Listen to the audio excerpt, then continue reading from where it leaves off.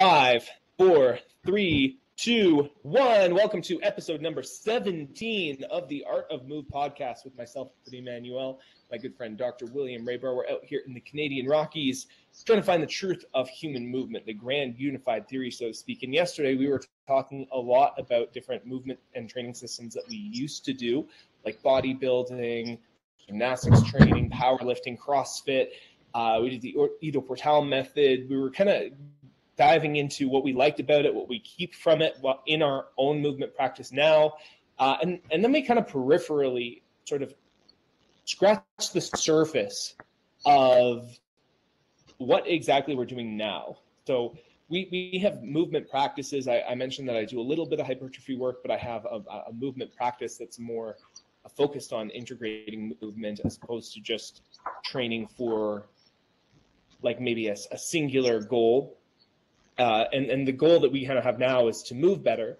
And within that sort of goal, we've kind of identified there's like, in my mind, there's almost like a holy trinity of popular functional movement systems, which are functional patterns, the Weckmethod, and GOATA, like the greatest of all time athletes movement systems. And I wanted to talk about those three movement systems and how they've kind of influenced us, what we think they're getting right and what we think they're lacking a little bit. And just kind of dive into our own experience with those three systems. I know we both have peripheral experiences with them and in-depth experiences with them as well, but I wanted to talk about those. Let's start with Weckmethod, and you can kind of explain Weckmethod a little bit because I've never taken any courses from David Weck. I've never really seen anything of him other than a lot of his coaches and him on Instagram. But what would you say is his sort of main idea or main goal of focus when he's training people? Efficiency and movement, right? So balance, efficiency. He does dip into power a little bit with the side bend, and you'll see this with the Landmine University guys. It's pretty popular, guys with the landmines going sideways. He's really about the side bend. So he calls it the royal coil, and he has a certain motion that he does with it, but it's really about bending your spine and allowing your spine to bend as you move. He trains this in an isometric way, holding still at first, so you recognize the position. Then he gets you to move from side to side. So you recognize both positions, so you can work one side, you can work the other side, or you can transfer sides, okay? So that's kind of how they structure things at Weckmethod. You can work single side, or you can work a double side like a traditional lift, 2 feet on the ground, holding both sides, or you can transfer the energy from side to side. And that's really what differs from a lot of systems. You don't see CrossFit with this, bodybuilding, yoga. There's none of that transfer from side to side. So that's really where efficiency comes in, because you're walking 10,000 steps a day no matter what. And we're not even getting into sports. It's all transferring energy from side to side efficiently, and that's what he goes for. So what I'm hearing is the main focus is the things that you cultivate are the ability to side bend, because that side bend is part of that coiling side to side is part of the locomotive pattern. It also helps your ability to transfer weight from one side to another. So unilateral weight transference and proper stacking of your weight over the joints.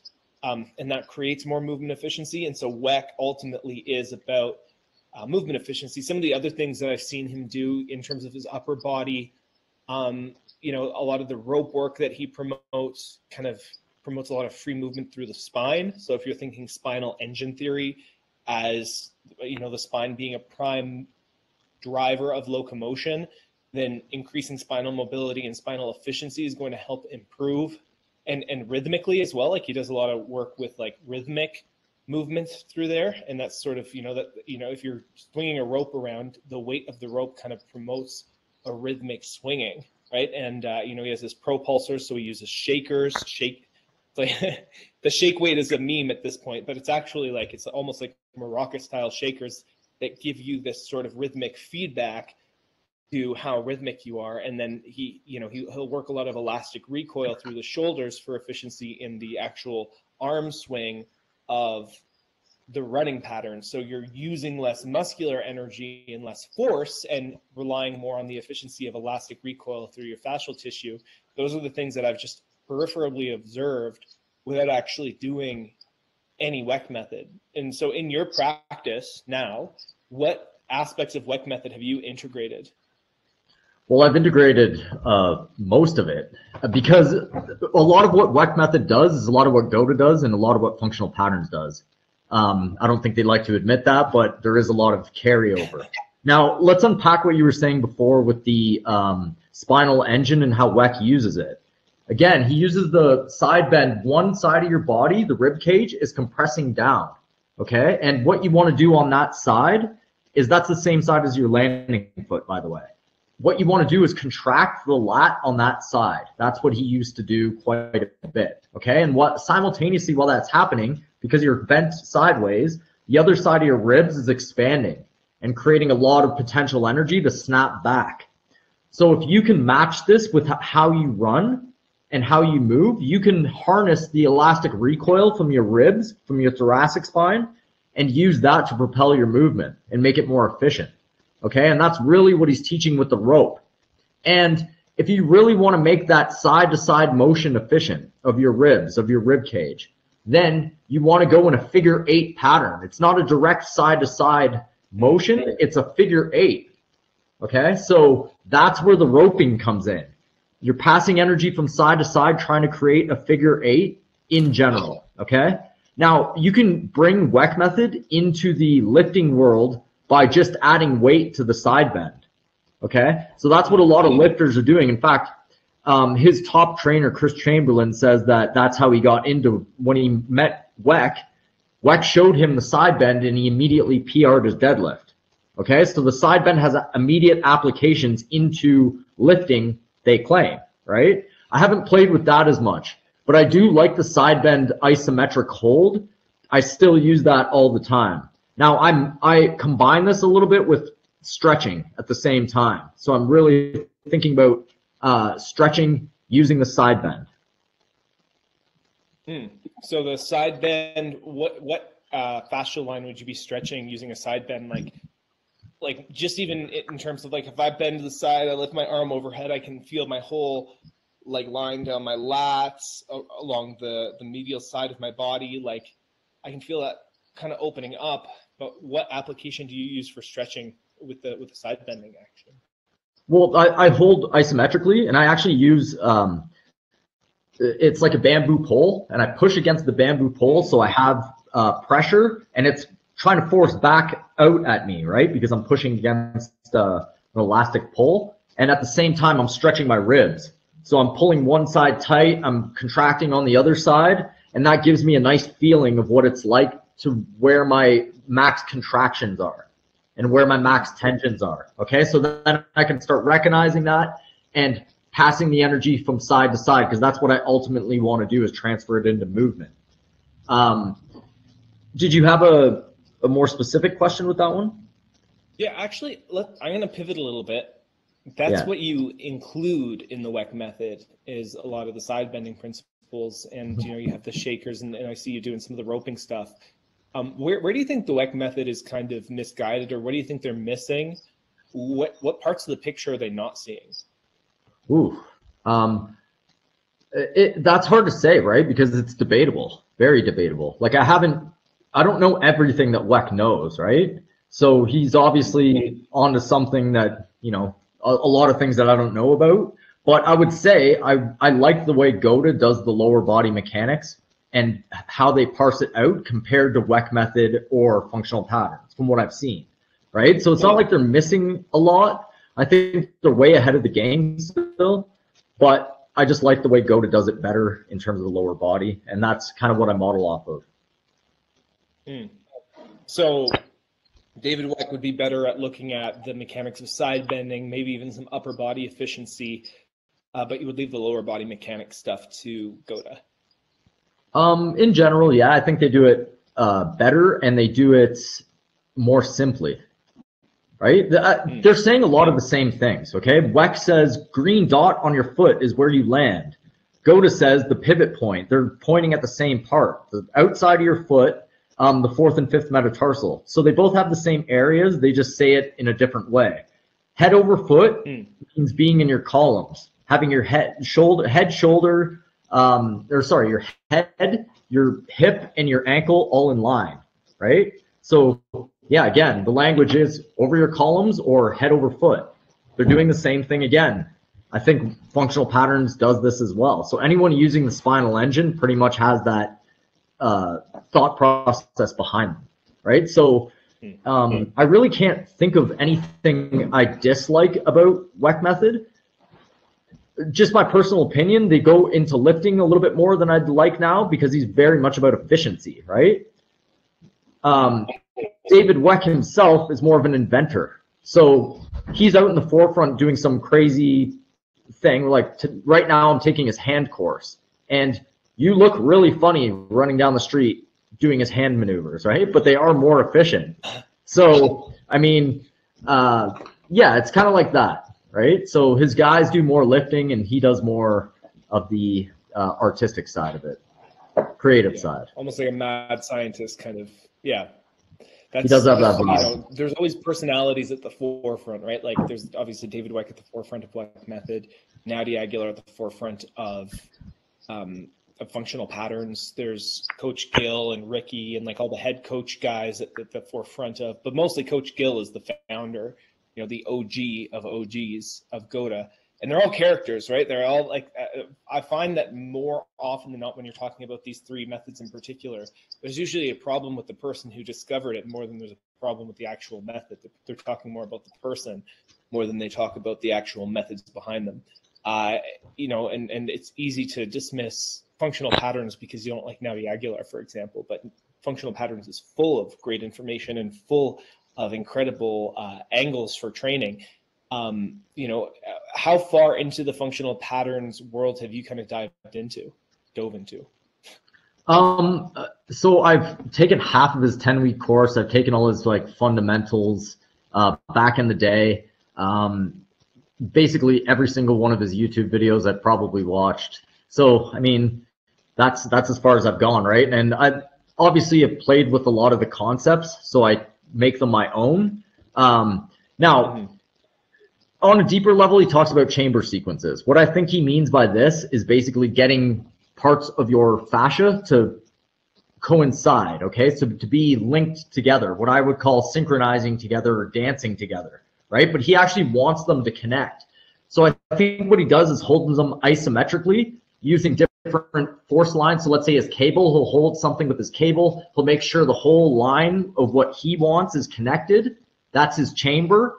And then that's where you see the shakes. A lot of the times you'll see his videos and you'll see the shakes. That's what that is. He wants you to hold those positions until you fatigue, so you really recognize them, and then you can start using them in integrated patterns.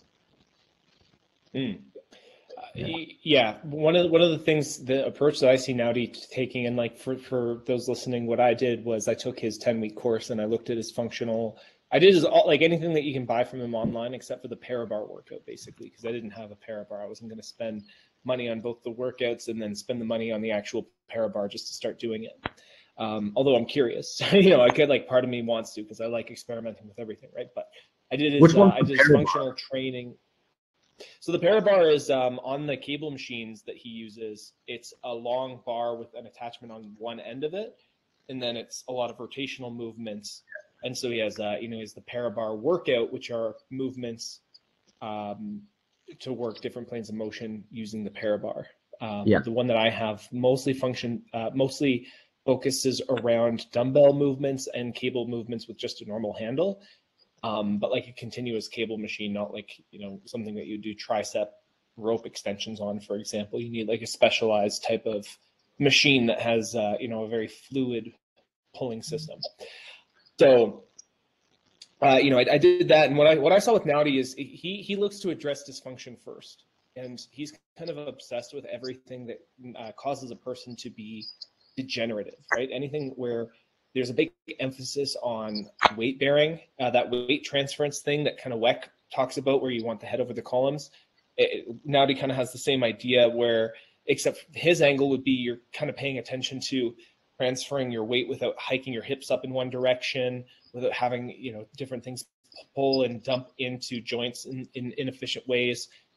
So, you know, even his 10-week course, he'll start with a lot of myofascial release to address making sure that your posture is proper so that you can, there's a lot of postural analysis work that he sets the foundation with before you even get into any of his training stuff. In fact, he will reinforce a lot that, like, the foundation of this is learning how you're supposed to distribute weight, learning how your posture is supposed to be, and then from there you can start addressing dysfunction even on a more deep level with actual integrated movements.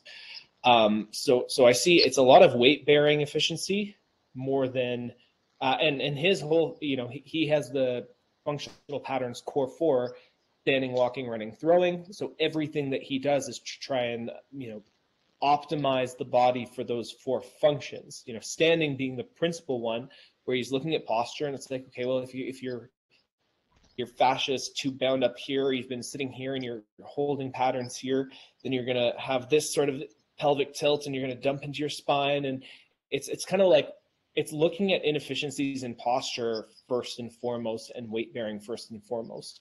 He doesn't really address gait mechanics in the same way that, doesn't optimize for gait mechanics by observing motion in the same way that GOATA does.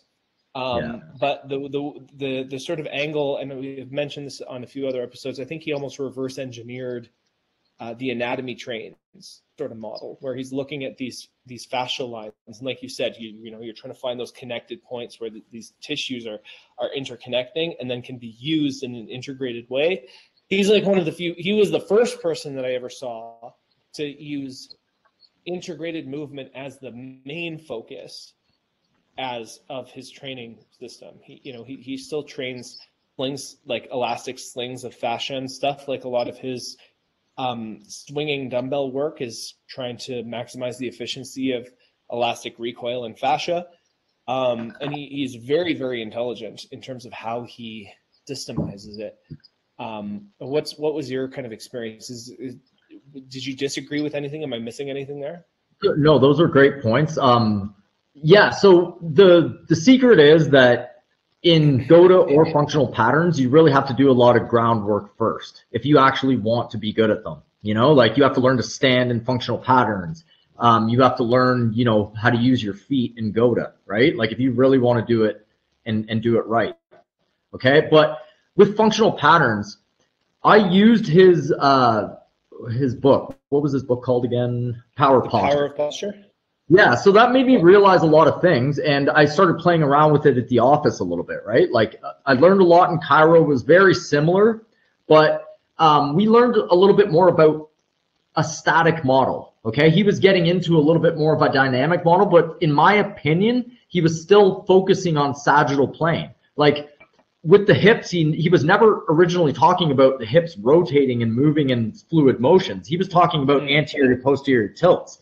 If you look at his old work, so was everybody else though, right? So that's the way I thought before. If you look at my videos on YouTube, even like last year or the year before, I was emphasizing anterior to posterior tilt. Now I'm like, wait a second, no, it's how it actually rotates in 3 dimensions and how it goes around the corner and how smooth it is at doing so is the key, right? So now he's actually saying that now. How much fluidity do you have in your hips? Are your hips acting like they're kind of like, imagine this, you're in a pool and you watch like the hips are like a buoy floating up and down. Yeah. Or you have a hard step and your hips are slamming up and down, right? So a lot of people are slamming their pelvis and rib cage up and down in a jarring fashion. Okay, so that's where he's saying people aren't fluid. He sees rigidity everywhere as a dysfunction. He wants to get fluid literally back in the tissue by getting you moving correctly over a period of time to get rid of the dysfunctions. Okay, so it's a way to do it, and I think he's on the right path with that, right? And it is kind of like next level thinking, fluidity versus rigidity, right? And that's kind of how I look at things too. Like I can watch your pelvis move as you're stepping, and then how does it react like against the ground reaction force? So when your foot hits the ground, is your pelvis all of a sudden jumping up fast? I don't want to see that. I want to see your foot hit the ground and your pelvis do a smooth wave, right? If I was measuring by the crest of your hips, I wouldn't want to see it move quickly. I'd want to see it move more in a wave. Okay, so he's along the lines of making movement smooth all over the body. And I would add too that that's not to say that there's not room for addressing posterior or anterior pelvic tilts because they can be over exaggerated and they can cause movement dysfunction, right? Like you still want your pelvis set in the right position first to start learning that sort of cresting, that again, that figure 8 pattern that seems to keep repeating in these functional movement discussions. There it almost seems to be spirals and figure 8s. It's infinity. It's like the most hippy dippy shit ever, but it's real. All you have to do is observe it, right? So so what functional patterns tends to miss? What do you think functional patterns? What do you think Naudi big picture is missing in his approach? Focusing on dysfunctions all the time, right? Which is what the physiotherapy world, chiropractic world, medicine world, everyone, you have to diagnose something, a problem, right? So you're always looking for the problem. Someone like Weck, usually, I don't even know if Weck does an assessment. You just like start roping and try to be smooth with it because the rope's going to feed it back to you. You know what I mean? You're going to start to move your spine. So everyone can somewhat move their spine. And if you can't, then the rope will show you, you'll be hitting yourself with it, right? So basically, you have a tool that's so easy that you can see how smoothly you move within the first 10 seconds, right? So he doesn't even go into that world where Naudi, I think, looks at a person is like, you're dysfunctional here, you're dysfunctional here, you're not smooth here. We have to address this, and this. We have to address your standing and your posture for 6 months before we even get started, right? Like I'm exaggerating there, but it's kind of like that, right? And he may be doing it the right way. I'm just saying that it's a criticism, right? Now, I don't know his actual assessment as well. Someone like GOATA, for instance. We're not like human. We didn't take his actual, we didn't, disclaimer too, by the way, we're not certified in any of these methods. We didn't go and take their courses in depth. We're movement observers and practitioners, and we've invested in all of these courses, but we don't teach them at any level whatsoever. We just have done the methods, and worked with some people who have developed the methods. We're not certified in any of these things. I'm certified in Weckmethod, RMT ropes, the pulsers, and his elasticity, which we can talk about as well, right? But that's the only thing I'm certified in. I just look at the work and try to interpret it. This is basically my opinion of what their opinion is. Yeah, and again, it's like it's interpretation, right? We're trying to find truth in ourselves, and that's why we go through all these different methods without having it. I think the issue too with becoming a functional patterns coach is that you have to sign non-disclosure agreements, and you can't actually, the reason that we don't know what Naudi's assessment or like a functional patterns coach assessment would be is because it's all hidden behind non-disclosure agreements and things to protect Naudi's intellectual property. So, there's a lot of speculation based on our experience with the systems, what we see them talking about, what we see the results of the clients that they're posting. It's a lot of observation and opinion, and just like I like to be transparent about that part, because sometimes people will listen to like one person's opinion and they think that we represent who we're actually talking about when we don't. So that was something I just wanted to just throw in there, just gingerly pepper in. They're all three systems look at gait. They do assess gait, and their founders really obsess over it, right? They all have their little take on it, but it is all gait at the end. How you run, how you walk, being efficient. Again, functional patterns looks at it as where are you inefficient, where are you dysfunctional. Weckmethod's like, let's make this efficient and fun.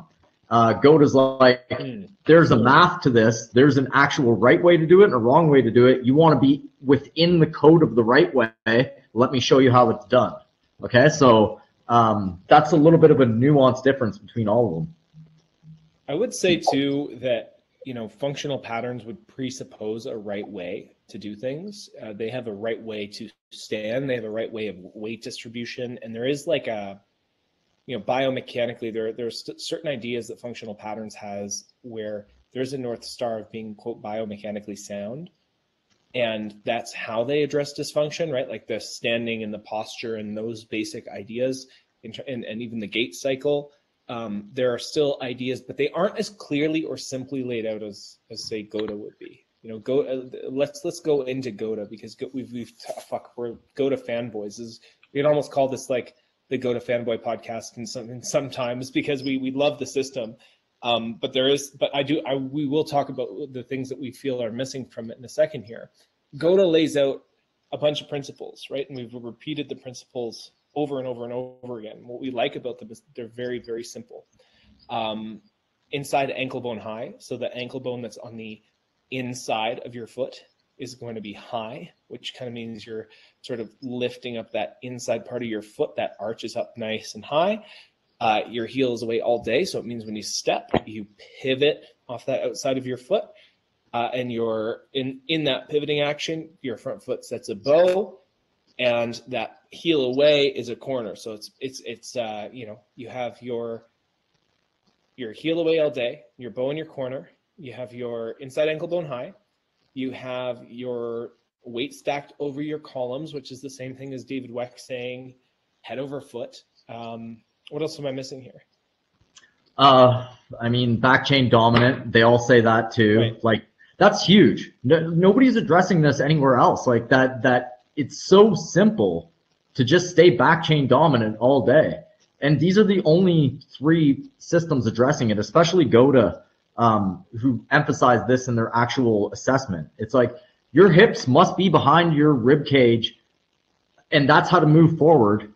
And that's what that's it, period. There's no other way to do it. Okay, so you can just feel this. If you put your hips in front of your rib cage, you're gonna feel like if you let tension go in your body, you're gonna fall backwards. So the most simple, lowest hanging fruit, butt behind rib cage. Okay, so I love that from them.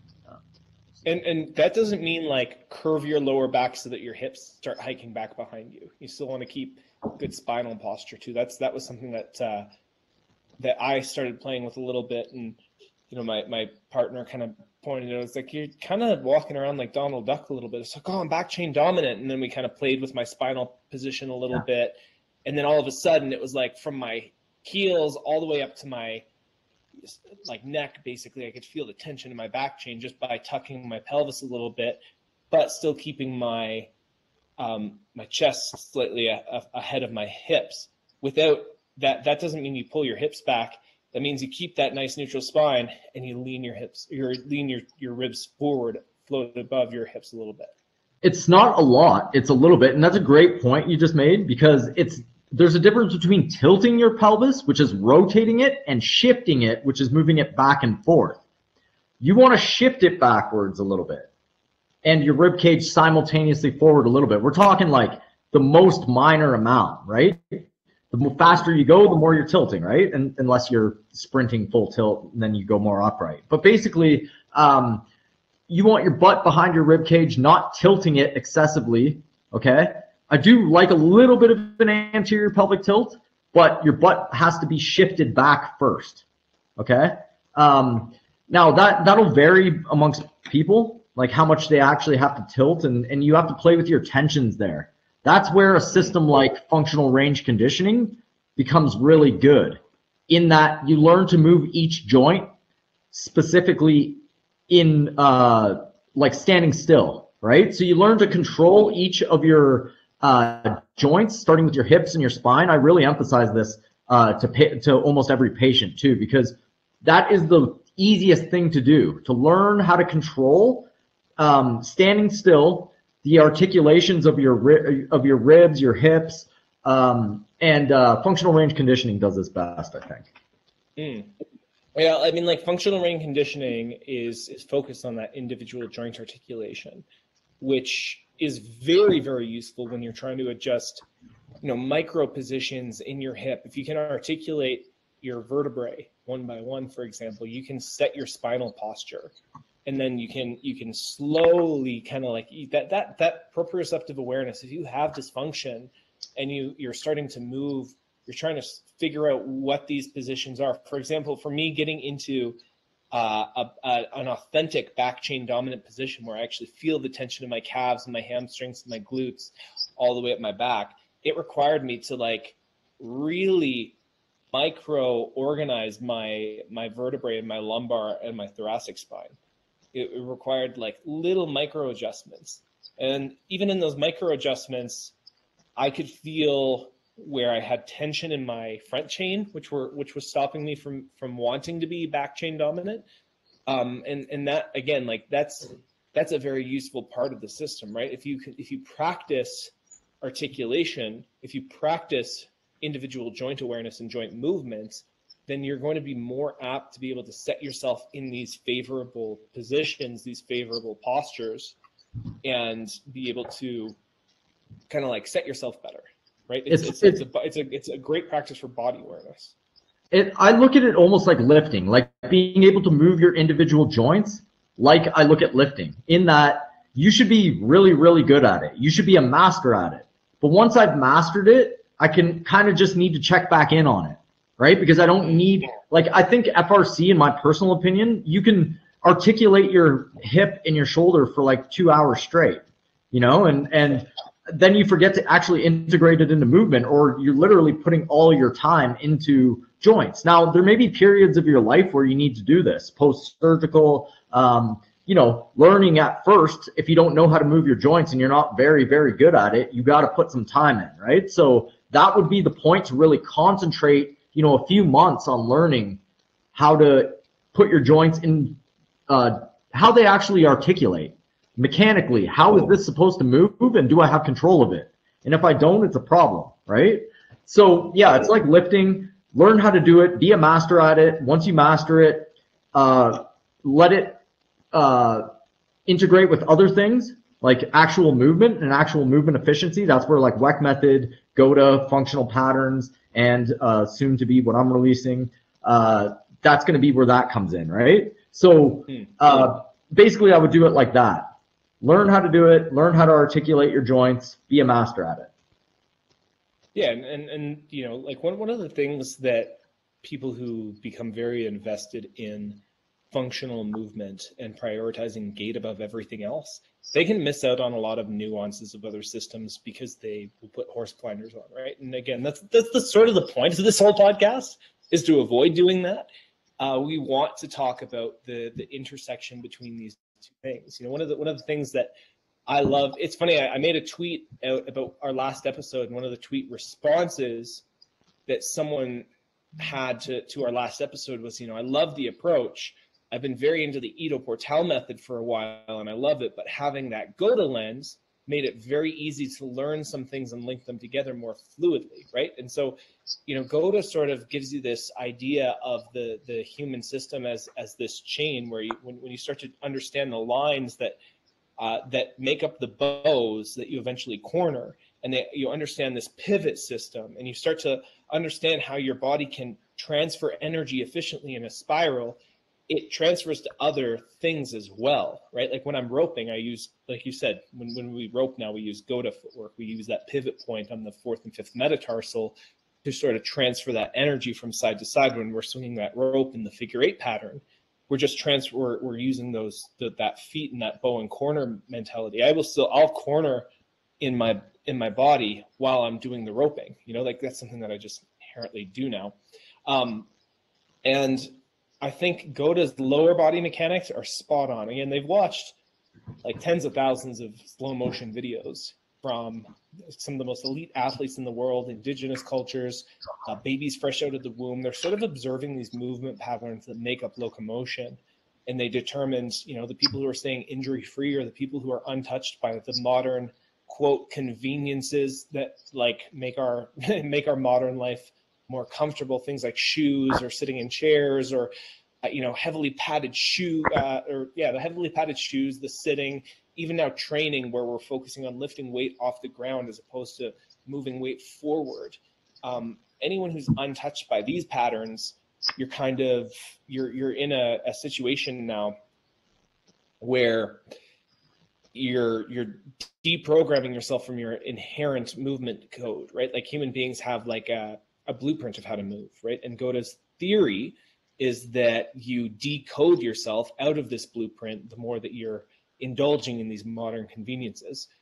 What I like about that approach is that it sort of gives you a North Star of natural movement, right? And when you're talking about function, what is going to be more functional than the way that our bodies were designed to move?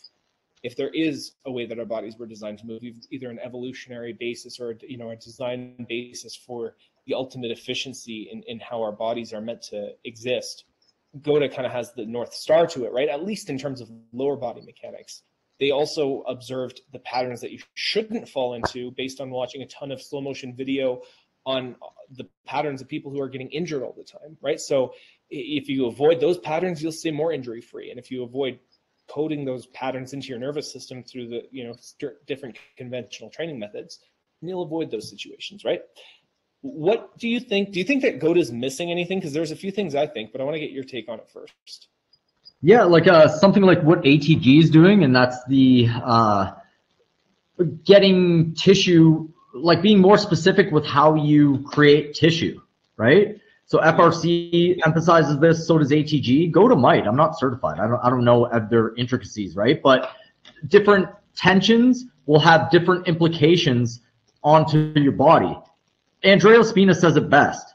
Force is the language of the cells. If you want, if you input a certain force, your cells will respond. GOATA adds in, do it in the right angles. That's what I love about it, right? But they don't have specific tissue training like ATG does, or other systems, maybe functional patterns, I would say is specific tissue training in terms of the fascia, right? I don't think GOATA emphasizes this very much. I don't think they emphasize upper body mechanics as much as WEC in terms of like getting reps with ropes and clubs and stuff like that. I think that's very valuable. Although I think they have it correct, GOATA, that footwork is first. You have to get the footwork down first.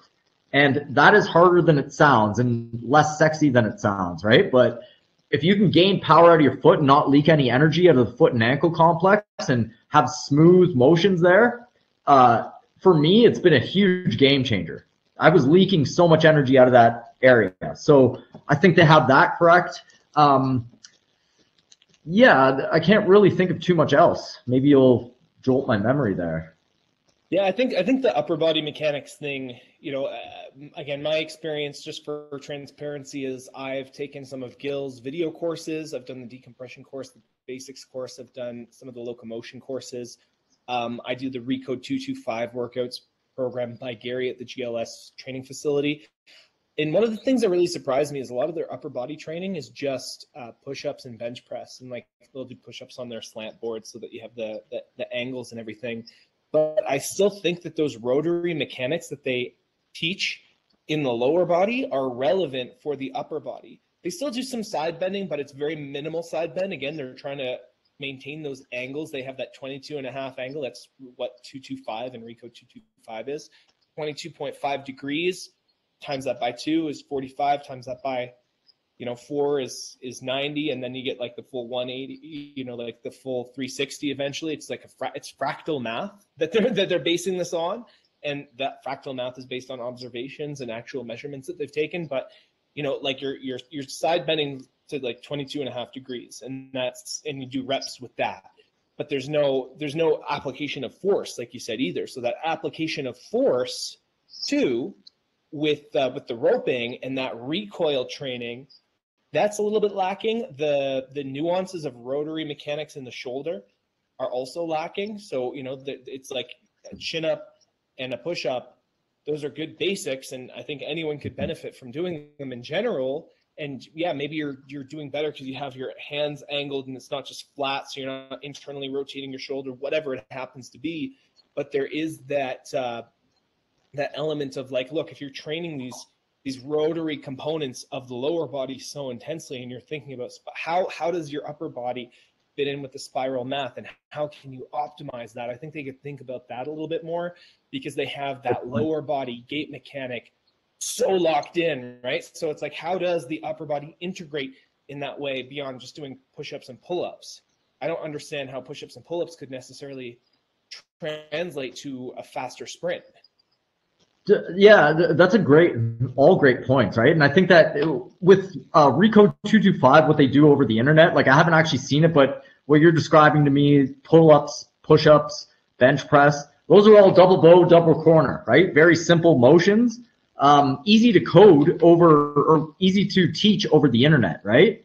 But eventually, if I want good movement, I want to start taking it for a ride. I want to go back and forth, get my spine involved.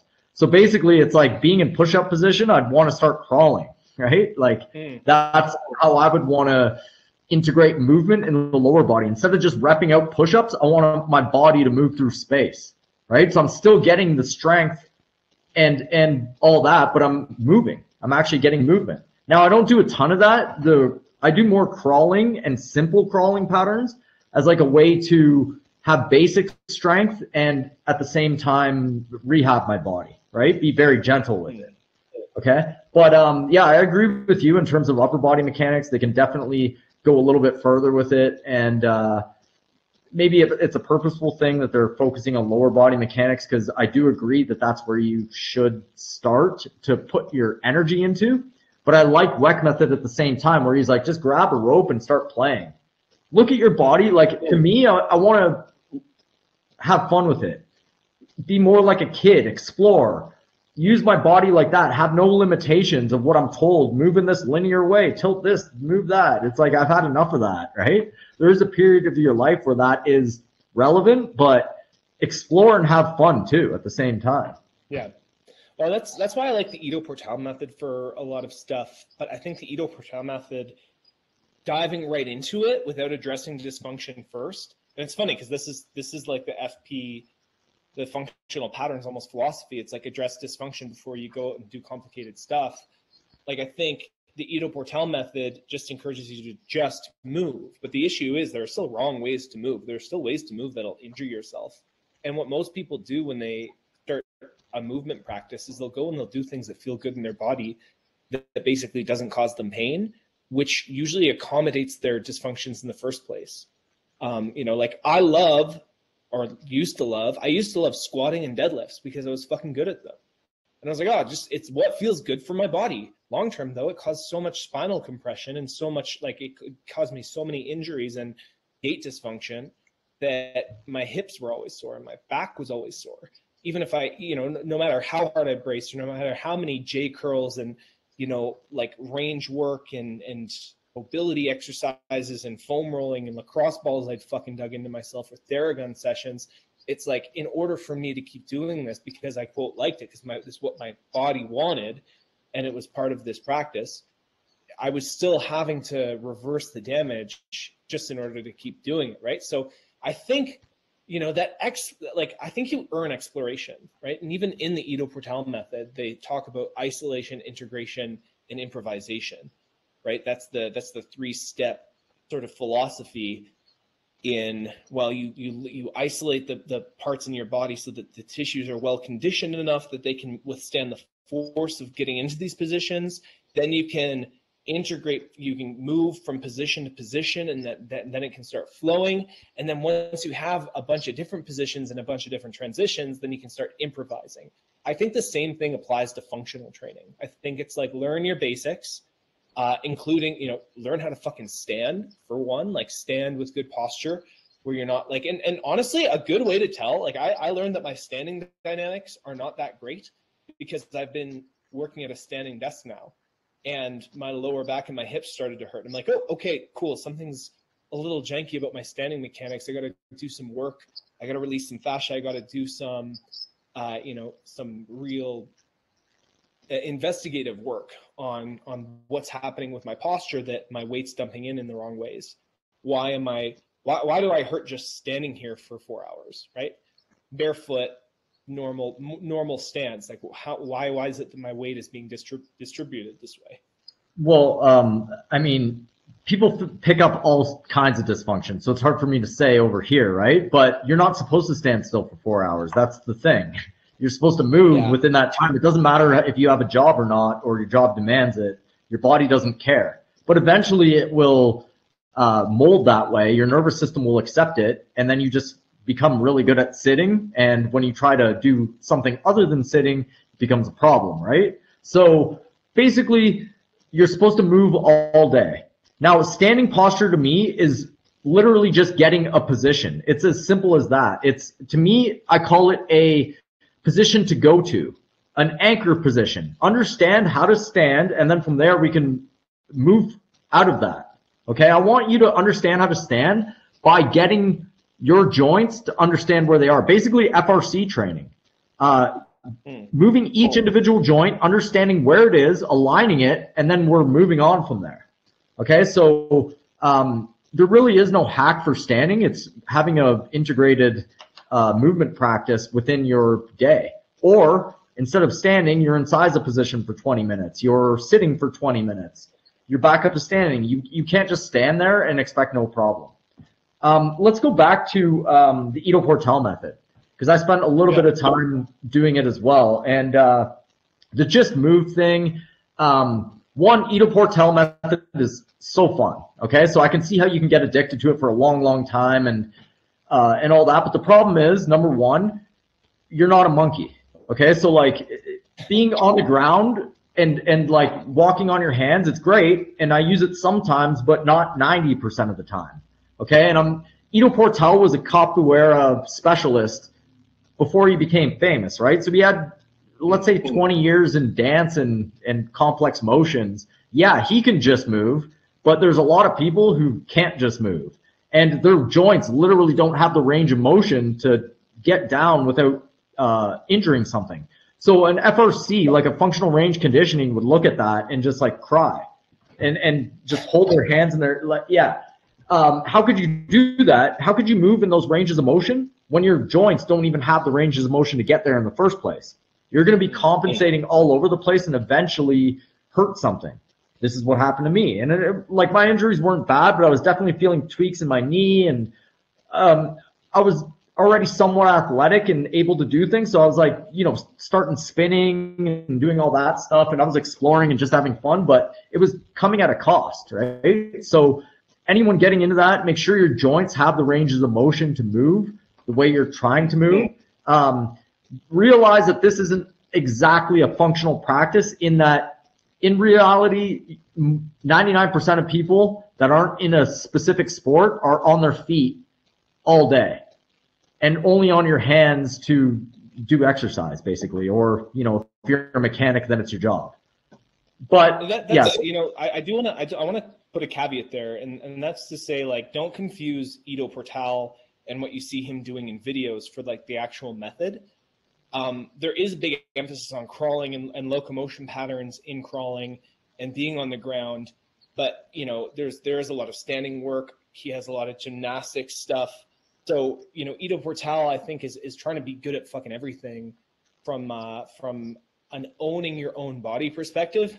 There is a little bit of external load manipulation as well. But again, the core of the philosophy that I really saw was isolate, integrate, improvise, with the 3 I's. And so, like from that perspective, you would not get into some of these positions before you owned them. That said, a lot of the criticism of the Ido Portal method is that they don't often honor that, and they kind of rush ahead and they end up doing too much volume, or they throw too much crazy shit at you, and you jump levels, right? And the movement culture, there's not enough guidance. The just move thing is not enough of a framework for actual, effective progress in terms of movement efficiency, or like the movement exploration. Like, some people get away with it, but there are countless people, including myself, and sounds like including you, that ended up having some injuries from pushing, trying to emulate the cool things that people in Ido Portal's movement culture were trying to do. Yeah, to be fair, like if you emulate the best GOATA guys, if you emulate the best Weckmethod guys, the best FRC guys, you're probably going to get hurt too, right? But the principle does come down to, if you don't have the ranges of motion to get into those positions, like on the ground, and most people don't. That's the thing, especially if you're in your 30s, or people who are looking at this and trying to do it. It's your time is best spent doing something else. However, it is fun. So who am I to say? I'm just saying from my own experience here, and what I would do is go into a functional movement where you're on your feet, and that's where you're starting. Understanding how your body is as it stands and moving from there. Okay, and the specialty stuff, I look at almost like gymnastics. Okay, so gymnastics is great. I find it so fun, but it's a specialty thing. You're not holding a planche ever, unless you're holding a planche. you know? So a lot of that applies with the Ido Portal stuff. And again, it's so fun that I can't say not to do it, right? Or not even try it. And again, like when we're talking about trying to find the truth of movement, it's like do whatever the fuck makes you happy ultimately, but understand that the goals that you have will probably have some consequences as well. When we're prioritizing gait mechanics and functional movement above most other things, it's mostly because our goals are around longevity and movement efficiency first. And for me, like I still do gymnastic strength training a little bit. I still do some handstand work. But the key here is right? Like I'm constantly trying to address dysfunctions in my body and optimize my gait first. Every moment that I stand, like people who are watching the live recording on nofilter.net probably see me like kind of swerving from side to side. I'm not standing still. Like I record these podcasts standing now. You know, Will gets into different Seiza positions and he'll sit in different functional positions within his chair. But like I'm fidgeting around a lot, and like even when I'm standing at my desk, like I do that too. My movement practice is an all-day thing. It's not just like the few hours that I'm spending training for certain goals. You know, like I still do flexibility work, I still do strength training, I still do hypertrophy, I still do gymnastics. The latest thing that I'm going to start getting into is dance. I'm going to start learning how to fucking shuffle because that's fun, you know? And again, it's like movement still has to be fun. If you're just thinking like, if you make it sterile, you're like, wow, I'm like so efficient at walking. It's kind of fucking boring. Unless you're a geek like us, right? Yeah, to be honest, I probably have most of my movement is within a fun context. Like martial arts is really how I outlet things. So I do footwork all the time, complex patterns, weaving, ducking, spinning, lots of that. And that is so fun. Once you get it, you can integrate it into a dance, right? So dancing and boxing go hand in hand. Right, so I'll be shadow boxing, breaking into a dance, back to boxing, working on the principles, the footwork. Yeah, so it's a fun time too. Like I'm having a great time, but I'm also spending an hour every once in a while. You know, every day for me. Okay, I'm not saying to do this or that you have to, but if you put the time in, you get the fruits, right? So I'll walk around and just feel my feet along the ground. I'll do things like that as well, right? So it's really an integrated type of thing. You should have a fun aspect of your practice. That should be an absolute must. Something that you can outlet functional movement, but to your satisfaction. Dance, I highly recommend learning a basic way to dance. Shuffle's great. And you know, like that's like, we can get really technical on this podcast, but ultimately we do this because we enjoy it.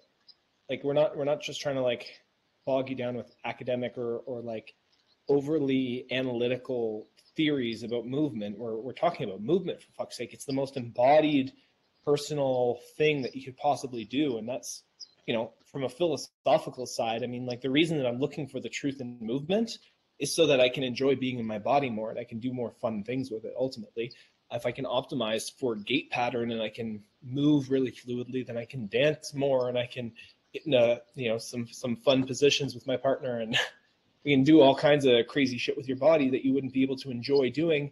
And you can continue to do that right up until the point that you fucking die. That's the real thing. It's like, how long are we going to be able to enjoy our bodies? And how can we move and train in a way that we ultimately respect that? That's really, you know, for me, that's why we have these conversations. Yeah, absolutely. Like, we laid out kind of how to get here, but ultimately you do want to have a fun outlet, right? So you do have to put in work, but you can do it as you're having fun as well, right? So again, martial arts, dance are the two things that I would recommend as an outlet. Well, I'll give you an example. I went to a ska show when I was young. I listened to a band called the Planet Smashers. My partner and I both listened to them when we were young, and it was one of the things we connected on. And so I went to Calgary and I went to go to this Planet Smashers show, and there was a mosh pit, right? Like everyone's just dancing and we just bounce off each other to this crazy music. And I was trying to think of my foot patterning GOATA style while I was in the mosh pit. And what I found was that my transference of energy, instead of getting launched by these people, I could corner the energy off people and I could fly around, I could dance, still get bumped into, and I could like efficiently transfer the energy instead of like, collapsing super hard and having that impact in my joints, I was able to, like apply these principles of efficient movement to just something that I danced literally for 4.5 hours straight, which would be a lot harder if I was, a little less efficient in my movement, a little clunky through my hips, and was taking all the impact through my joints, right? So it's applicable to real life. Putting the reps in and the work in to create movement efficiency, one of these things is really, really nice. Like you want to move towards that ultimately. So if I was thinking of, applying some of the principles of these movement patterns in sequential order, I think starting with the GOATA footwork is like first and foremost where you start, right? Yeah. Get the footwork, understand inside ankle bone high, and understand a bow in a corner, and then like get the footwork done first. Like you don't have to, like ignore everything else about GOATA and just focus on that for a little while. From there, where would you go? That's hard to say, right? It depends on where you're at, but understanding your columns, head over foot, okay? Understanding that you're okay to let your spine move back and forth a little bit. You don't have to be rigid, okay? And that'll open up some doors. If you want to take it a little further with the upper body, the easiest way to start integrating movement, figure eights. I'll say this over and over and over again. Look up rope flow, and you'll understand what I'm talking about. Octo moves, David Weck, myself, Tim Sheaf, Chris Chamberlain. Those are just off the top of my head. YouTube that. You'll understand what I'm talking about. Figure eights for your upper body. This is how your body moves within space. Overhead figure eights are what you do, or overhead motions when you're throwing, striking, underhand. You could strike like that as well, but that's more running, okay? So integrating patterns into your upper body after you figure out the footwork. Bow and corner, your hip and your leg create a bow, and they always go into a corner. So I shouldn't say they always go into a corner. They don't if you don't know what you're doing. But if I could separate just two things, now all I think about is going from a bow to a corner. And it's simple. I have two motions to do. It makes everything real simple when I just think of my hips. And so, yeah, like so we're talking sequential path of learning functional movement, essentially, and how to get reps in your bank. Start with the GOATA principles. Get your inside ankle bone high, learn how to bow and corner, get an understanding of your columns, aka weight distribution from side to side. After that, you can throw in some roping, because you're going to get that nice fluid undulation of your spine that's going to work your spinal engine, while also having the awareness in your feet to maintain those sort of GOATA principles. You will be in your columns, and you will be inside ankle bone high, and you will bow and corner as you're doing that figure eight pattern, and you're going to be training that spinal engine at the same time. When I started combining those two, it was like walking felt like I was gliding. It was really weird. It was a very, very interesting experience. It's hard to describe unless you actually experience it yourself, but do some roping so that you have that figure eight undulation naturally happening or naturally patterning into your spine. The way I run now, sorry, go ahead. I said the way I run now and the way I move it feels totally different now that I understand where to place the weight on my feet and how to pivot, okay? How to actually like use the pivot point system that GOATA talks about.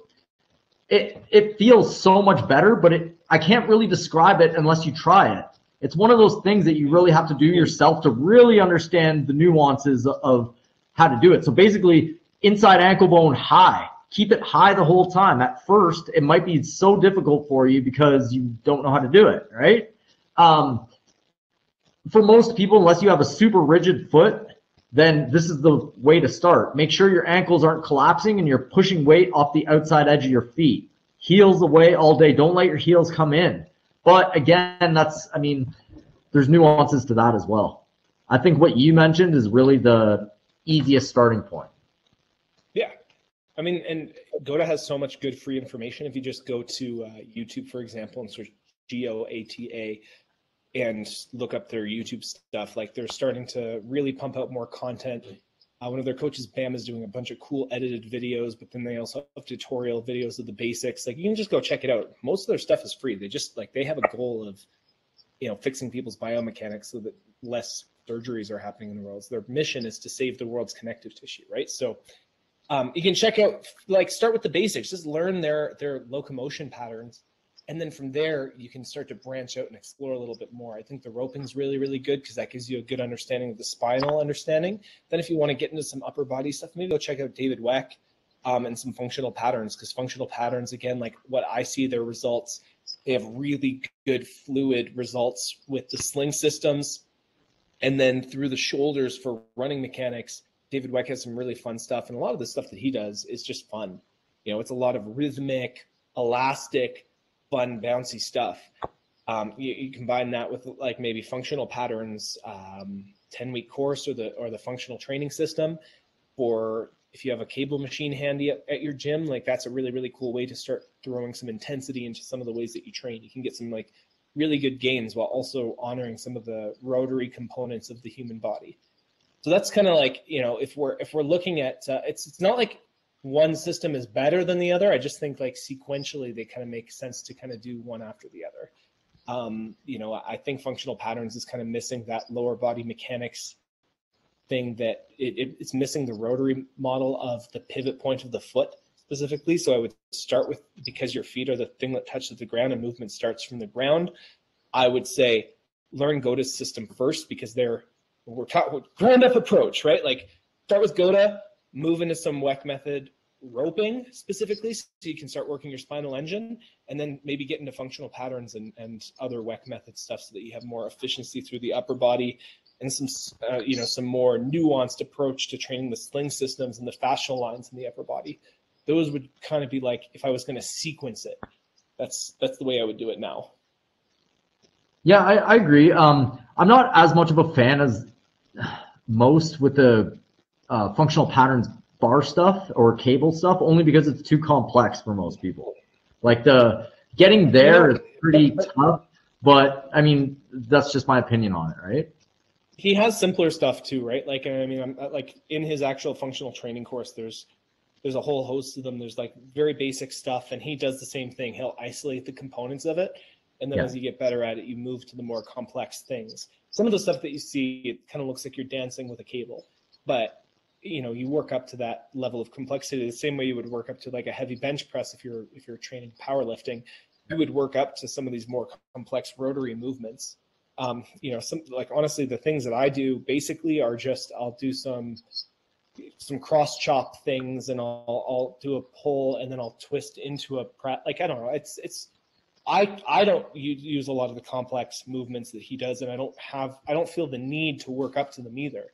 I don't necessarily think they're helping me any more than even the basics would be. You can get really good at the basics and still get a ton of benefit from them, right? That said, those are, you know, that's sort of like, this is the starting point. And the point that I really like that we made today was that your movement practice should ultimately lead you to somewhere fun and exploratory. You should be marveled by your body and its capacities, and the nuances that you're able to draw out of it in movement should be something that fascinates you.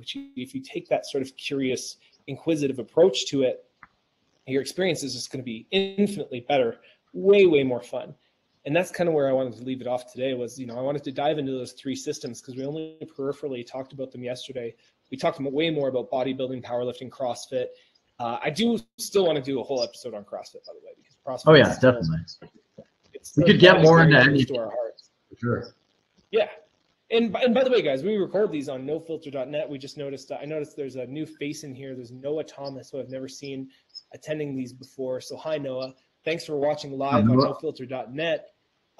If you ever want to ask us questions live, we have a chat box, and there's the knock function that you can hit the knock button, and then you can join the stream yourself if you want to ask questions, if you want to debate, if there's things that you disagree with. You know, it's funny, at this point we're at 17 episodes, and I'm still waiting for a good troll to come on and challenge some of our ideas. Like I'm waiting for the haters, man. I'm waiting for the haters. But in the meantime, it's really, and it could be a discussion too. Yeah. Well, that's the whole point. We don't want just people agreeing with us either. If you do agree with us, wonderful. If your mind is expanded by these ideas, or you're thinking deeper, amazing. That's 100% the goal of these podcasts. But we're open to healthy debate at any point. We're going to try and get some guests on in the future that don't necessarily agree with our approach 100%. I know we got Keegan Smith next December. I think it's December 21st. We're going to talk to him. He's the co-founder of the ATG system, along with Knees Over Toes guy Ben Patrick. So we're going to talk to him. And then we're going to get some other, maybe some rehab experts, some people who are very against this functional movement. And we'll talk to people who are outside of the worlds that we're exploring. We talked to Range of Strength Lucas Aaron the other day, which was really, really informative. It was really fun. We talked about flexibility training. I still do Lucas's programming. I think he's like an absolute genius in terms of training flexibility and integrating it with strength. And then for me, I've just been trying to figure out how do I integrate that with the functional principles that I've sort of applied myself to in terms of a lens of these GOATA functional patterns or Weckmethod lens. You know, how can I apply this to spinal engine? How can I apply this to inside ankle bone high, etc. So that's, this is episode 17, guys. Thank you so much for listening. Again, if you're listening on Spotify or iTunes, quickly just subscribe to us, leave us a little rating. We love hearing from you guys. If you have any questions, you can shoot me a message at media@nofilter.net, or you can find Will on @theartofmove on Instagram. For everyone listening, thank you so much for checking it out. And go see our upcoming episodes live on www.nofilter.net. My name is Anthony Emanuel. You can search me up on the host page, and all our upcoming streams will be listed there. Thanks again, guys. That's episode 17 in the bank. Have a good one, guys.